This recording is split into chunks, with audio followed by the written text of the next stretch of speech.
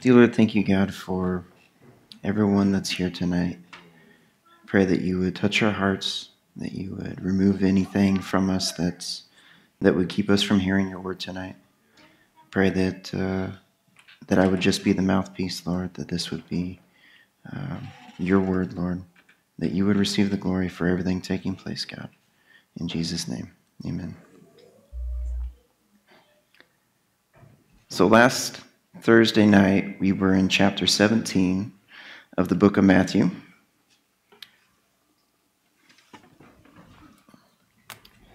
And we were talking about the transfiguration of Jesus on what was probably Mount Hermon in the region of Caesarea Philippi.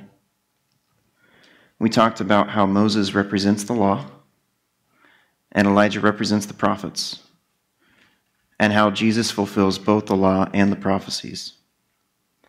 We read about how the Shekinah glory of God appeared in the form of a cloud over Jesus and declared him as God's beloved Son to Peter, James, and John, only 3 of the disciples. Lastly, we read about the other 9 and their failure to cast out the demon-possessed boy, and how if you have faith the size of a mustard seed, you can accomplish anything if it's within God's will, even telling a mountain to get lost. The point of this wasn't for us to walk around rearranging the terrain or to make landscaping easier, but rather to say that nothing is impossible with God and nothing can stand in God's way. And so we pick it up in verse 22 of chapter 17, where Jesus again predicts his death and resurrection. Now, while they were staying in Galilee, Jesus said to them, "The Son of Man is about to be betrayed into the hands of men, and they will kill him. And the 3rd day he will be raised up." And they were exceedingly sorrowful. So the transfiguration, which took place on Mount Hermon, that's where they were not long ago. Now they're in Galilee, which is about 44 miles south of the mountain. Galilee is not actually a city, but a region, an entire region in northern Israel, and is bound by the mountains of Lebanon in the north. It extends all the way down to the Jezreel Valley in the south, reaching eastward towards the Golan Heights, the Sea of Galilee, and the Jordan River, and all the way to the coastal mountain range along the Mediterranean Sea to the west. It's a fairly large area to consider.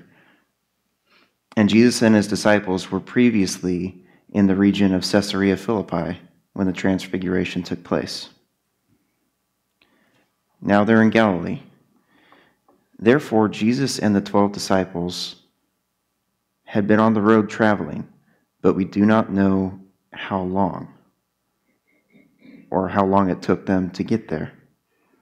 We do not know if this is the next day. And Jesus again tells his disciples that he will be betrayed and killed. This is not the first time Jesus has told them this, nor will it be the last time. And we see their reaction, for they were exceedingly sorrowful. These 2 words give us an idea of how they felt, and that the word exceedingly in the Greek is sphadra, which means greatly or vehemently. And the word sorrowful, which is lupeo, means to cause grief or to throw into sorrow. To throw sounds like a pretty violent term to me. And all this to say that the disciples were violently grieved to hear Jesus talk of himself dying. You might ask yourself, why? Well, good question. The disciples were so depressed that their faith was yet again diminished. Jesus is now on his way to the cross. These are his final days. He's in Galilee right now, but soon he will be journeying towards Jerusalem, where he will be crucified.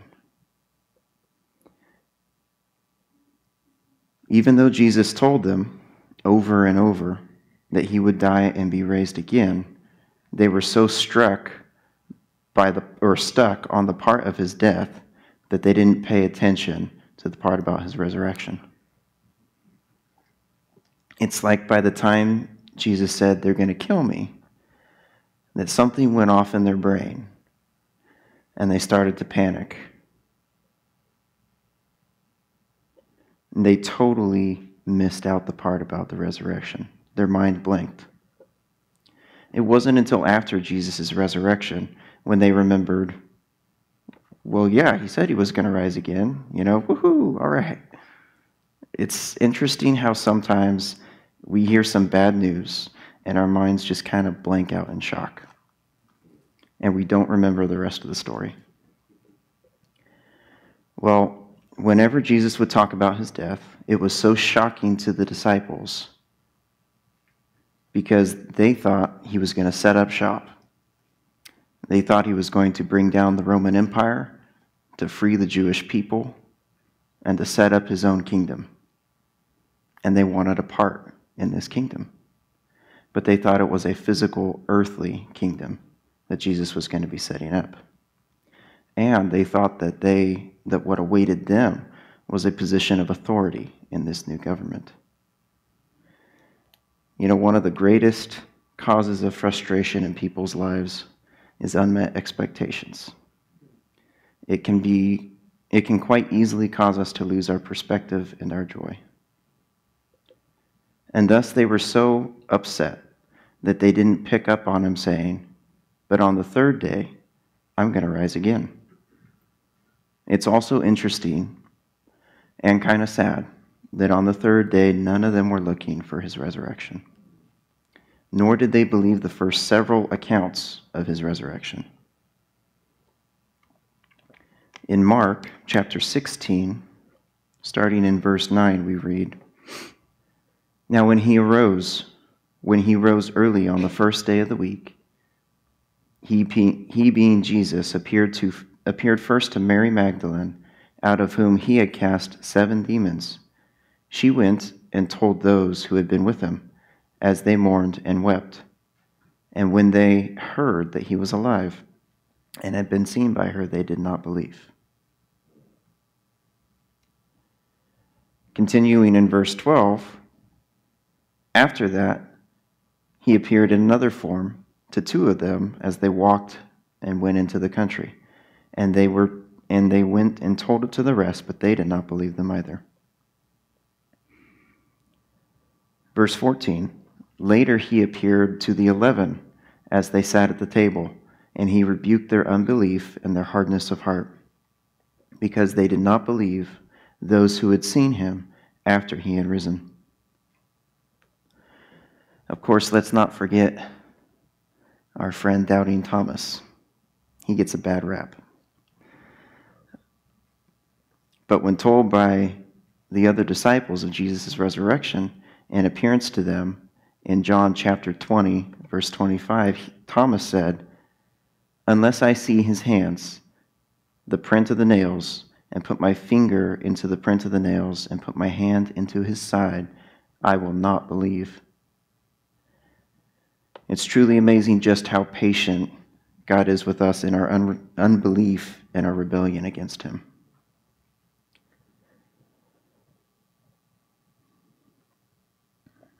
Back to chapter 17 of Matthew. Peter and his master pay taxes. Coming up on tax time. So verse 24, when they had come to Capernaum, those who received the temple tax came to Peter and said, "Does your teacher not pay the temple tax?"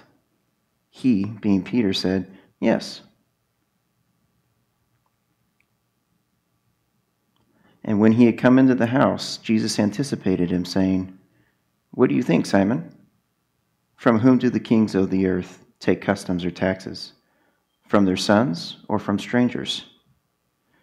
Peter said to him, "From strangers." And Jesus replied, "Then the sons are free."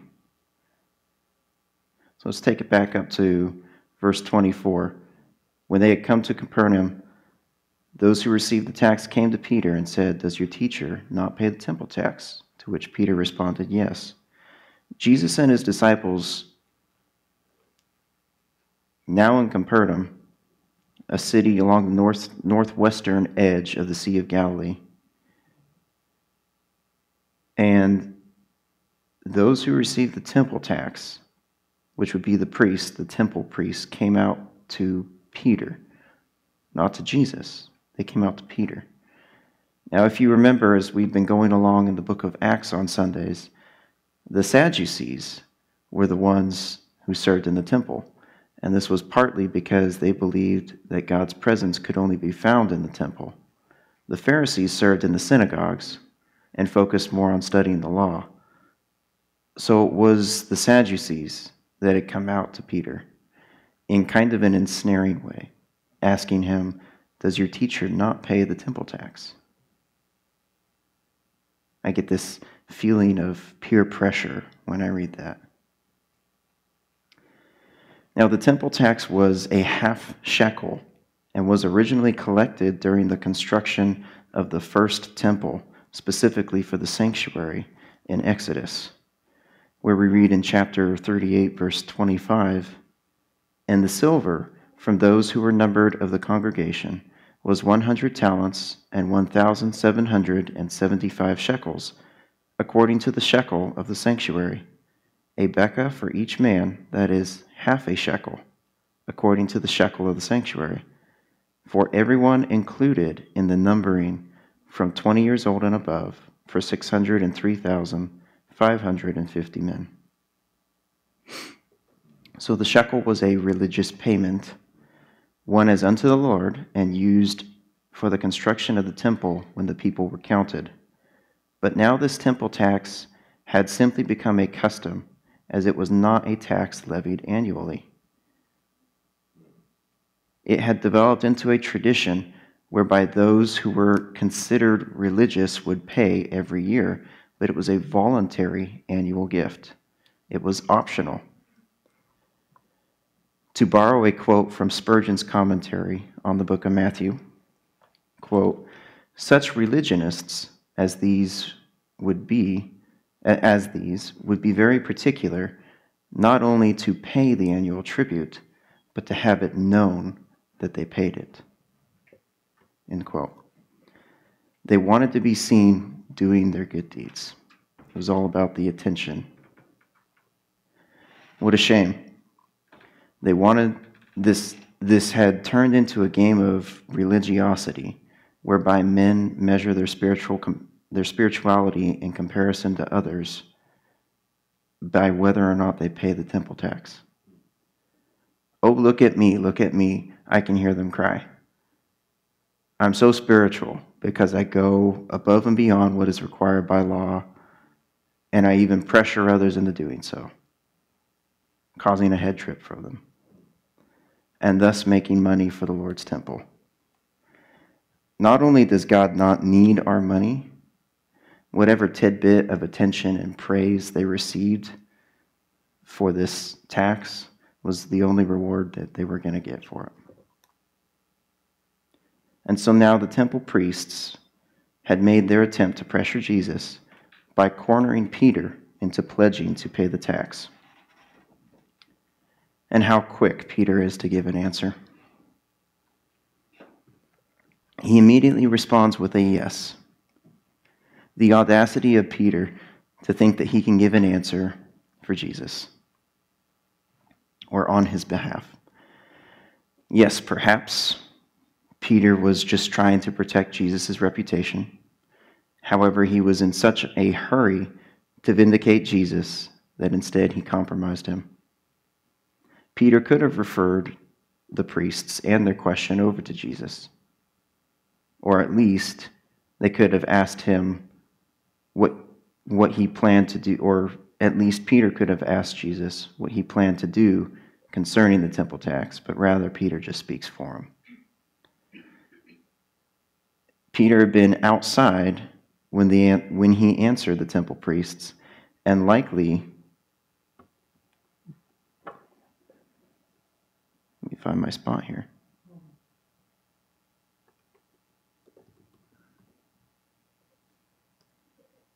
and likely did not consider that Jesus would pay attention to his conversation with the priests. But as soon as Peter walks through the door, he's confronted by Jesus. We can't get away with anything when it comes to God. He sees it all.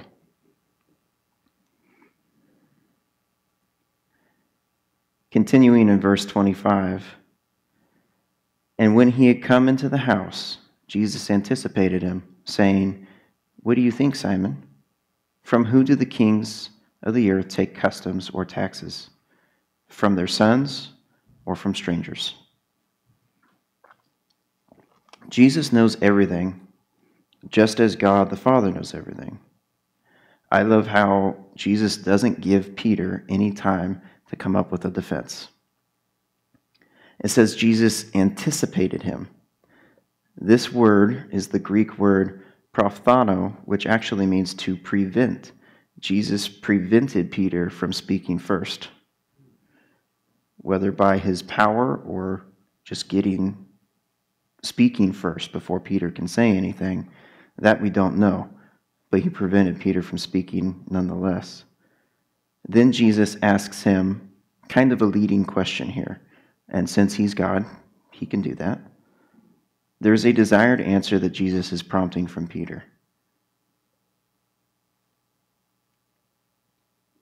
And of course, there is a feeling that this is also a rhetorical question, one that should be self-evident, known plainly, or just common sense. It should be plain to Peter, since he has already confessed Jesus as the Son of God and his Savior, that Jesus should not have to pay the temple tax. Yet in the moment, it can be quite easy to cave and give in to pressure when you're not prepared for it. Peter's response in verse 26 was, "From strangers." And Jesus said to him, "Then the sons are free." First off, Jesus doesn't refer to him as Peter, but rather as Simon. I think this is significant and another display of God's love for his people, and that he knows exactly who we are inside.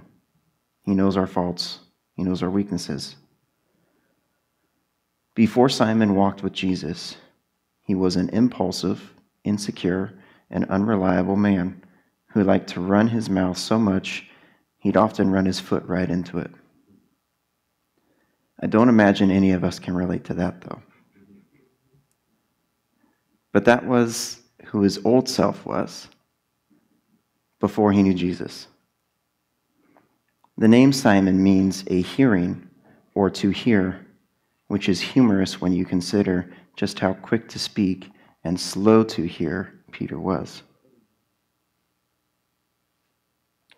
When Jesus called Simon to be a disciple, Jesus gave him another name, the name of Peter or Petros, in the Greek meaning a rock or a stone.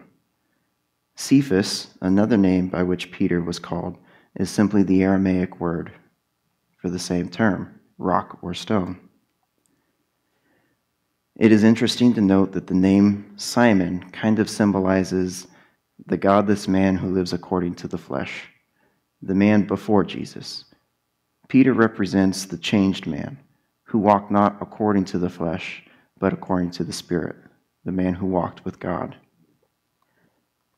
Perhaps the reason Jesus referred to him as Simon in this instance was to remind him of his sin nature as a way for Simon to check himself, to have a healthy look at his own heart, at his motives, and remember the old man he was and the new man Jesus was helping him to become. Peel back the onion skins and examine yourself, as Bob would say, whether it is of God or of the flesh. I love how gentle Jesus is with Peter in correcting him and getting him back on track. So Jesus asks him, "Who do kings collect tax money from, family or strangers?" And Peter replies, "From strangers," and rightly so. Jesus replies that family must not then be required to pay the king's tax. Jesus is making an analogy here that Peter should have recognized, Because Jesus is the Son of God, or is God the Son, he is therefore exempt from God the Father's, the King's, tax. But Jesus goes on, saying in verse 27, Nevertheless, lest we offend them, go to the sea, cast in a hook, and take the fish that comes up first. And when you have opened its mouth, you will find a piece of money. Take that and give it to them for me and you. There are several super interesting things about this miracle with the half shekel. Firstly, it is only recorded in the book of Matthew. The Gospel of Matthew has been nicknamed by some Bible scholars as the Gospel of the King.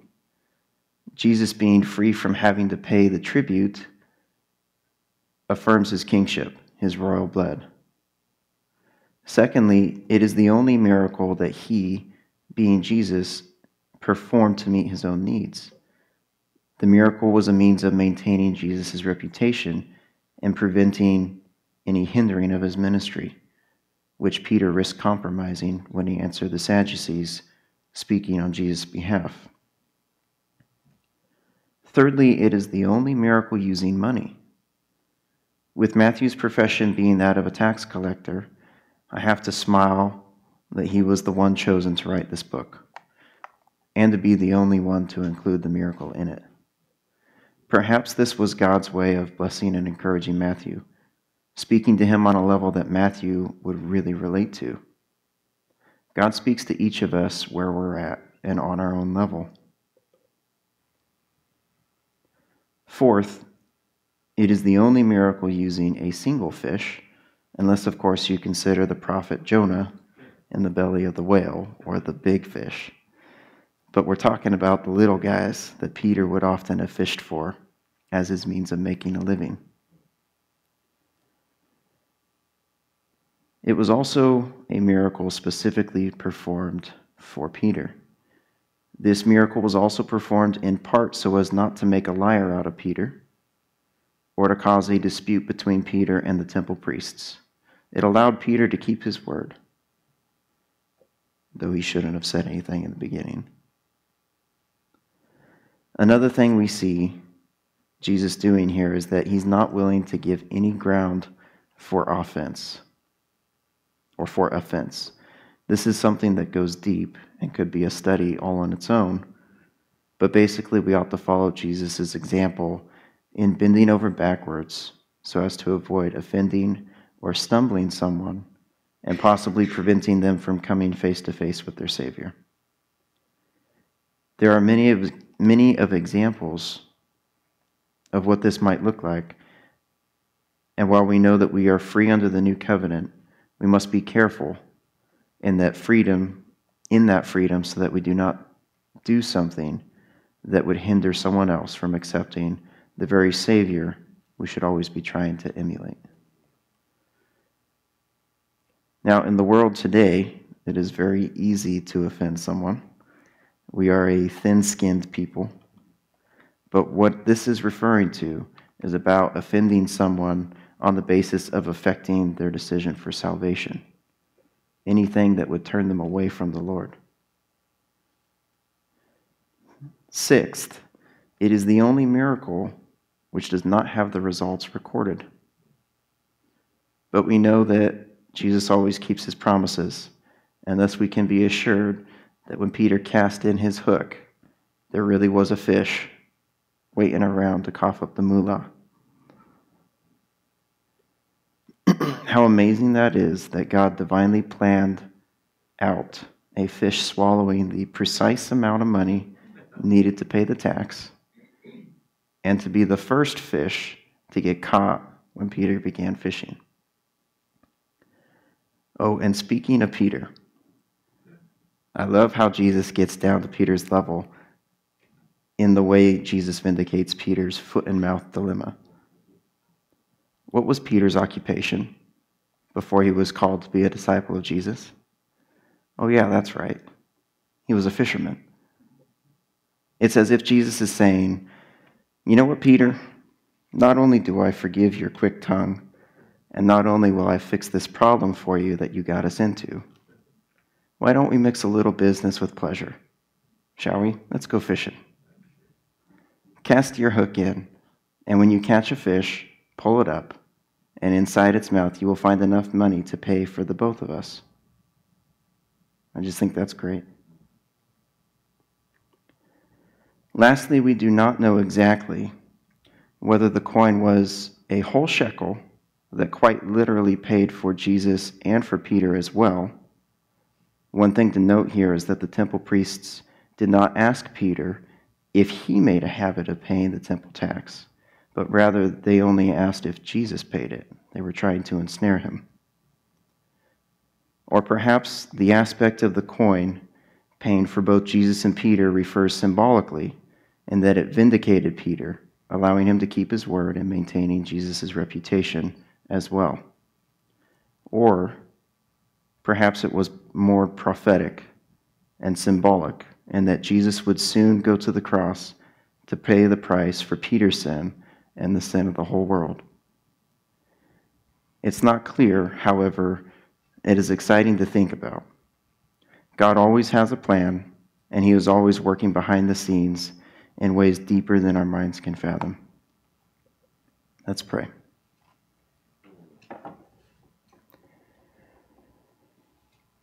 Dear Lord, once again, thank you for bringing us all out here this evening.